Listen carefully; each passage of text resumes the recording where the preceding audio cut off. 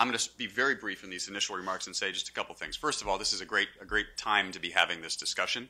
The nature of this challenge that we are all gathered here today to discuss really demands a scale solution, and it demands a scale solution at a time where public resources are increasingly constrained and will be constrained for as long as we all care about this issue.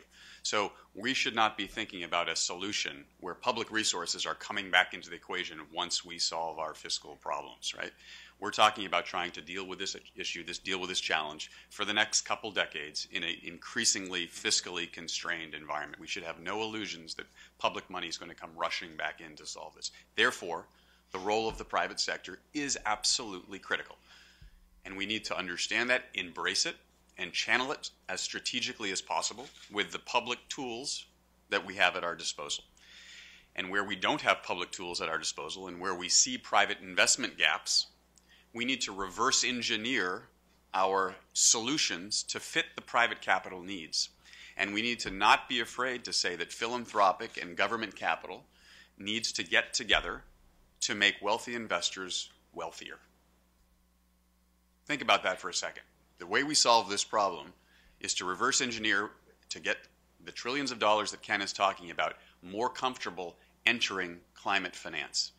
The good news is it's a whole lot easier to do that today than it was 5 years ago. In the last 5 years, we've seen cost curves for renewables, solar, wind in particular, but not only, come down 50, 75, 80%.